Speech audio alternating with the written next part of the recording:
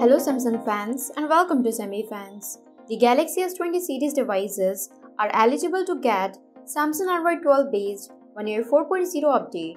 A few weeks ago, the company started the 1.4 beta program in several regions that allow users to experience the new feature and changes even before the official release of a new major firmware update. According to the latest information, Samsung has reportedly concluded the Android 12 based 1.4 beta program for the Galaxy S20, S20 Plus, and Galaxy S20 Ultra smartphone users in South Korea. Accordingly, we can expect a stable 1.4.0 update rollout will soon begin for the Galaxy S20 series, at least in South Korea.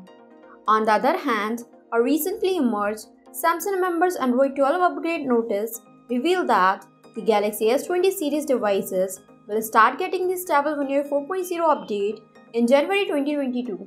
Meanwhile, it looks like consumer must have to wait for a few days until the company officially begins the major update rollout.